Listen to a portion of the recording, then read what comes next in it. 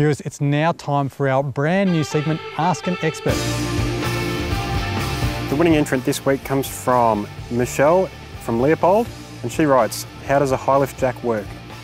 A simple but a very good question. I think David Brickhill from Kmart will be the man to answer that one. Hi guys, today we're going to show you how to use a high lift jack safely and appropriately on a vehicle. So we've got our high lift down off the car. Now the beauty about being on the car is the fact that it's neat and tidy and it's out of the way. The other problem about being on the roof of the car is the fact that it's always open to the elements, and the few times of the year that you may use your high lift jack, you'll find it very sticky, and you want a smooth action with your high lift. Give it a quick spray and then pull it up and down, right? Making sure. Lock the jack in, and then just just give it a couple of clicks with no load on it. What we're doing is these pins here are being lubricated. This is a genuine high lift jack. ARB bring these jacks in. There's a lot of different kind of high lift jacks on the market. There's a lot of cheap ones.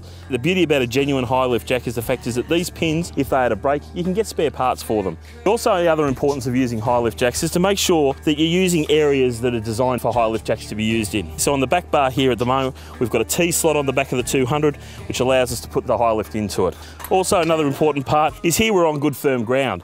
But if you're in sand or somewhere that's really soft, it's important to have yourself a platform underneath which is solid. So if you can't find a piece of wood or carry a piece of wood with you, important to try and find yourself a good rock or something really firm that you're going to be able to put the high lift jack on. And then just be gentle to your vehicle, place it down, and then it's just a matter of pulling the pin up and locking the high lift jack into action. Placing your hand at the end of the high lift jack and using the weight, simply pull it down and pull it up, and that will pull the car up. Also, chocking your wheels is an important part. Find some trees, some rocks, anything like that you can chock your wheels up. Now another important part of using a high lift jack or any jacking thing makes the car very unstable. Do not get under your vehicle. When you're releasing your high lift jack, push down on the handle, easing the pressure, and the pins will do all the work.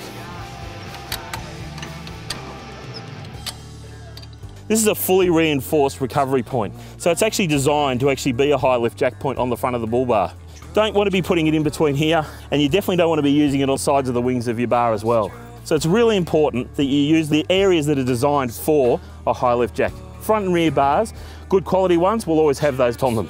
At the end of the day, a high lift jack is a fantastic tool that we can use out in the bush. It can lift your car, it can move your car sideways. You can also use them as a winch. High lift jacks have a number of different uses. Remember that the high lift jack is dangerous, and always keep your face away from that handle. Enjoy your four-wheel driving, and don't forget, do it safely. Thanks, David. Now, Michelle's won herself a tack torch, courtesy of Light Force. And is also in the running for the major prize of a $500 amphibian performance clothing outdoor adventure pack.